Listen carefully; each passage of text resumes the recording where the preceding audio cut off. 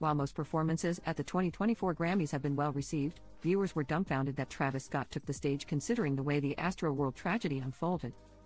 As OK reported, 10 fans died at one of his 2021 concerts, with many believing he didn't do enough to help people from being injured in the crowd stampede. Travis Scott should not be allowed to perform, one person wrote on social media, while another asked, "Why the F is Travis Scott on my screen and not in prison?" #Grammys.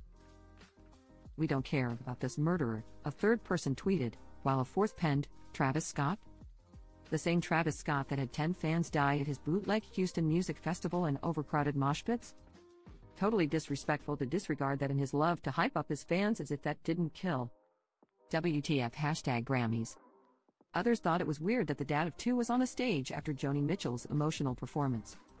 It was in November 2021 that Scott's deadly concert occurred in his hometown of Houston, TX. In videos from the incident, the rapper continued to perform despite fans yelling for help and asking Scott to stop his concert. He could also be heard telling his admirers to get wild and crazy despite ambulance workers assisting people in escaping the chaos. Scott took a brief break from the spotlight after the tragedy and didn't open up about it until November 2023. "I mean, I was just overly devastated, you know. I always think about it.